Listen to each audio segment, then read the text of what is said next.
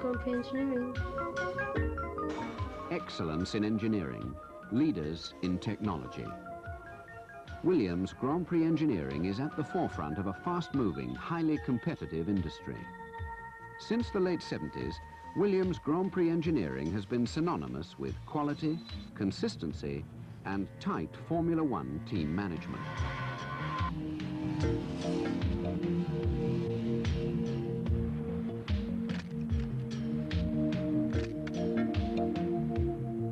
Britain has always been the trading crossroads of the world. Williams Grand Prix Engineering is a microcosm of this. Sponsors, suppliers, corporations big and small from around the globe work with the Canon Williams team towards success in the Grand Prix World Championship. And 1985 will be no exception. The new Williams FW10 Honda will be the fruit of this international collaboration. Frank Williams. Our philosophy has always been and always will be to endeavour to be associated with large, important companies who have not only, obviously, financial resources, but very important technical resources. You see that with Honda, you see it with Mobil, you see it with ICI, and with that sort of backing, it means that our little company, associated with important large companies, can produce the goods from this part of the world that will win many, many races. Williams were first to have their own aerodynamic wind tunnel. It's a fully calibrated scientific instrument that has made Williams the most celebrated practitioner in automotive aerodynamics. Bill, was it you who suggested connect it straight on the box and do away with the hanging leads? It's a good idea until we come up with a model which is a bit more cramped, and then you'd be stuck with the box. Like everything else at the Didcot base, this tunnel is entirely owned by Williams Grand Prix Engineering. Moved from the old factory to this new purpose-built laboratory, the tunnel has a moving floor on which precisely made quarter-scale models of the FW10 are continually aerodynamically tested. In charge of aerodynamics research and development is Frank Dernie. In terms of the actual car performance, obviously producing less drag and more downforce will always make the car quicker. Within the limits of the current regulations, the amount of downforce we can generate has been very effectively limited by the flat bottom regulation. So we're now not allowed to have high wings more than a certain width, which means the rather ugly small wings that were mounted over the rear tyres have been banned, the result of which is we've lost downforce. Initially, obviously, we lost about 20%, but we've gained quite a lot of that back over the winter development. The loss is not as substantial as may have been anticipated when the regulation was changed. The drag loss was very substantial, and we haven't got all that back, so the cars are obviously quicker down the straights. Whereas now, the emphasis is firmly in the court of the engines, really, and so one has to work now on the aerodynamics of the car to make the engine work as well as possible.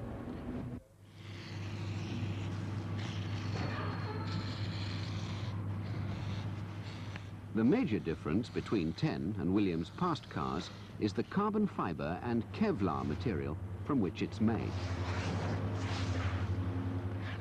Cut like a bespoke suit from sheets of woven fibre, the yellow Kevlar and the black carbon fibre will be carefully laid up in a mould and baked under high pressure in Williams' own specially designed autoclave. As Frank Williams acknowledges, ICI are world leaders in fibre technology, and Williams are now working at the core of this sophisticated aerospace construction technique, in-house. Designer of 10 and all previous Williams Grand Prix cars, Patrick Head. The carbon fibre materials have a very high specific strength. That means that their strength per unit weight is very high, and another advantage is that you can, by being a laminated material, you can apply more of it in areas of higher stress or where you have particular problems in getting stiffness. So you can lay up a chassis with different thicknesses of material in different areas depending how it's stressed.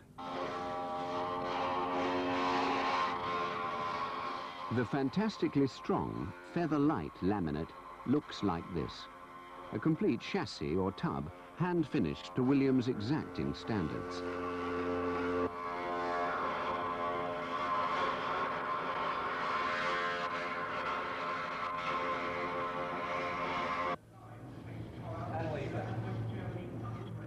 Before the tub can be built, a full-scale solid pattern based on the wind tunnel profile of the car must be handmade.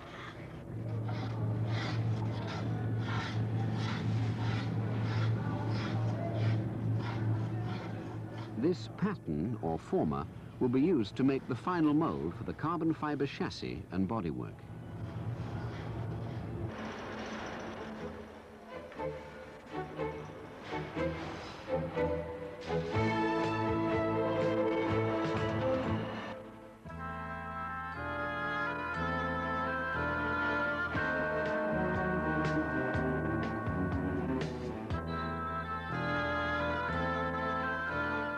Often forgotten by observers, but crucially important, are the small components, the myriad of tiny assemblies often turned or fabricated from exotic materials that add up to the final car.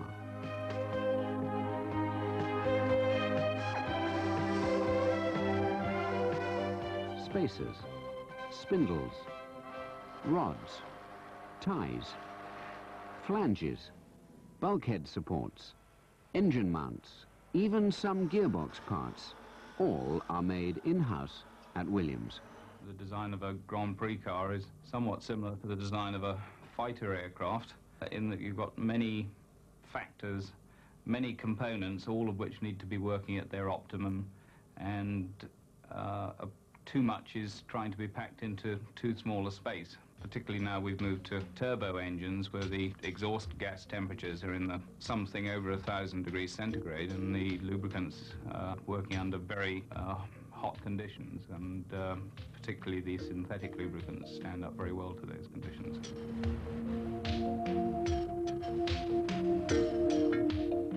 Williams have 39,000 square feet of purpose-built factory, less than an hour's drive from London's Heathrow Airport. The factory is set, perhaps symbolically, against the looming outline of one of Britain's most efficient power stations. This extension behind the race shop is being built in conjunction with Honda. A true Grand Prix cooperative effort between Japan's most technologically advanced automotive company and the highly specialized Williams team. I've got three things I need to talk to you Frank Williams and team manager Peter Collins check last-minute details for the '85 season and the fast-developing FW10. Okay, well, the fuel actually is well underway for the whole season, because we've settled on what we're going to be using, and all the transportation for Europe's laid on. We've got dumps at all sides. Everything is discussed and scheduled to interlock with the plan for the team. And they've agreed to take it from the dump to the circuit before each race. Okay. And for the Intercontinental races, that's all okay as well. As last year, Mobil are going to make the fuel in the States, Ford, Canada and Detroit. All right, what's the schedule for the painting of this tub? Is it going to be back in time? Yes, I spoke to Ray Perry, who's doing the painting this morning. We've got a schedule for doing that. He knows what's required. And you're putting the red line along the top? Red line along the top, yeah. Okay. That's all okay. Last thing, with spares for Suzuka test, I need to know if you've got everything covered, because the liaison between Japan and ourselves is obviously very difficult. They don't know what they need. At the moment, some engine tests are being done in Japan. So everything from complete sets of Goodyear tyres to brake components must be sent to Honda. Copies of all the spares. Do you know if we're running carbon brakes on that for that test for the car? I'm sure we will be at some stage. Yeah, okay. Professionalism and talent is the bond between the team, its sponsors, engineers, management, and, of course, the drivers. Today, Keke Rosberg is at Didcot for Canon Williams' first photo session of 1985. Williams have won 4 World Championships, 2 Championship Constructors and 2 Drivers' Championships.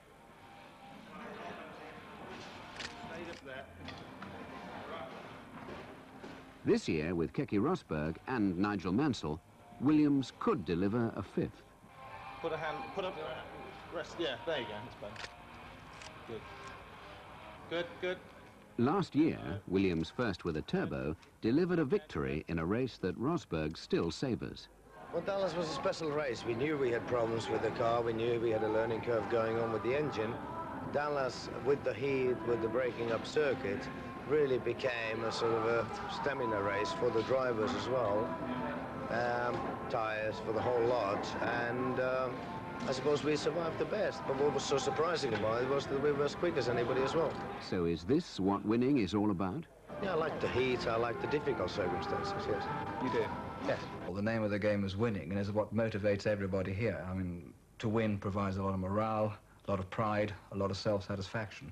Being involved in racing is the backbone of it all. The bonus is the winning.